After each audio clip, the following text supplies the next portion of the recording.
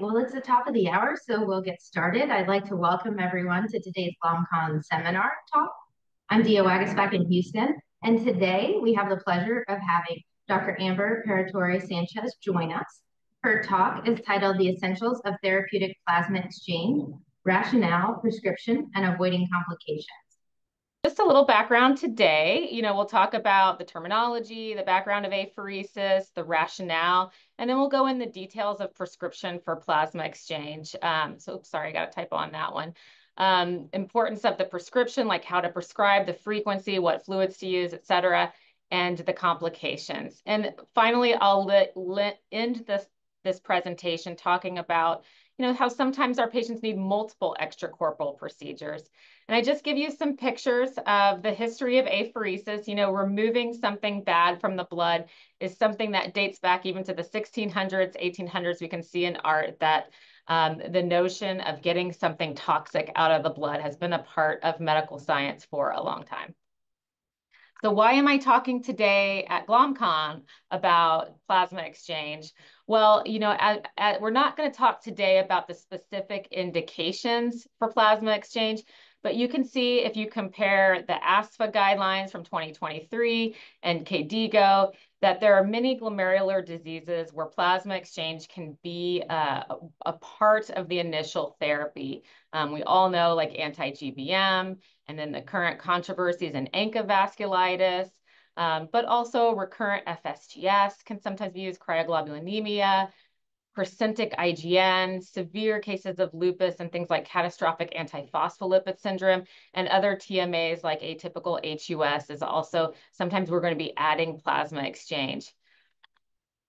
When we think about plasmapheresis, you may not realize it, but it's actually something that was first described 111 years ago.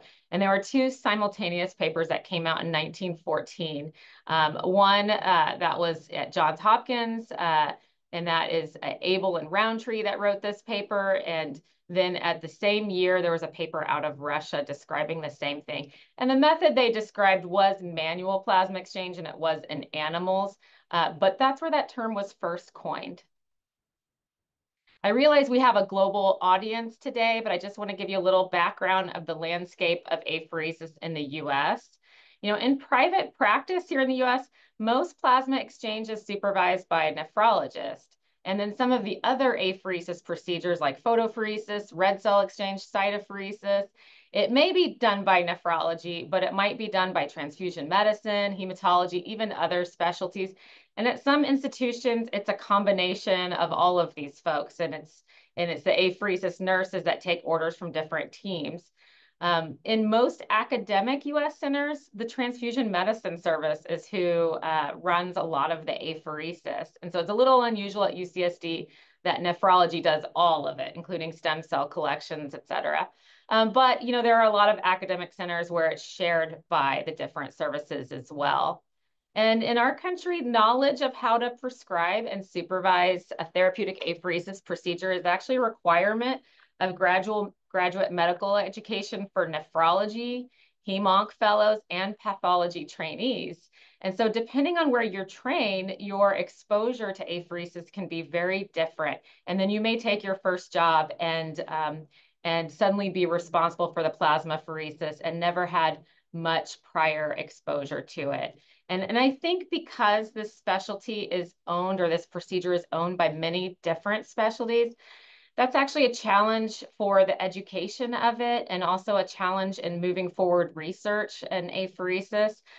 You will go to many large national meetings like ASN, or even the big hematology meeting, and apheresis may or may not be covered in much detail, and usually it's not. And so I think, it's a sort of a benefit and a negative that it's owned by different specialties.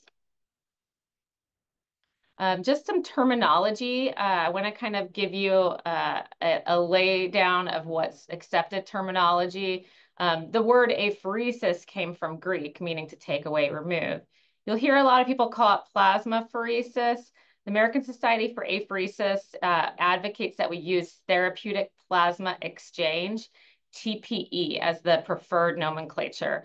Plasmapheresis can refer to something done a lot in Japan or in some countries in Europe called double filtration plasmapheresis, which is a little more selective than conventional plasma exchange.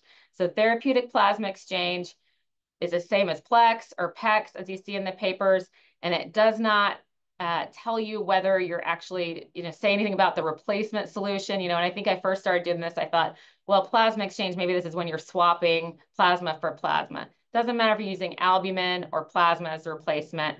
Therapeutic plasma exchange is the preferred term by the American Society for Apheresis. Non-selective technique, we're throwing out the good and the bad. There are other apheresis procedures we do that are more selective or semi-selective, like double filtration plasmapheresis I mentioned is semi-selective. You lose less albumin with that, and there's a secondary pore size that's chosen to help remove the target substance from the plasma. There's immunoabsorption, where the passing plasma just binds a specific substance. And lipoprotein apheresis, which is a form of immunoabsorption, is something that is used here in the US for both familial hypercholesterolemia as well as FSGS cases. So when you're a nephrologist, we have different machines.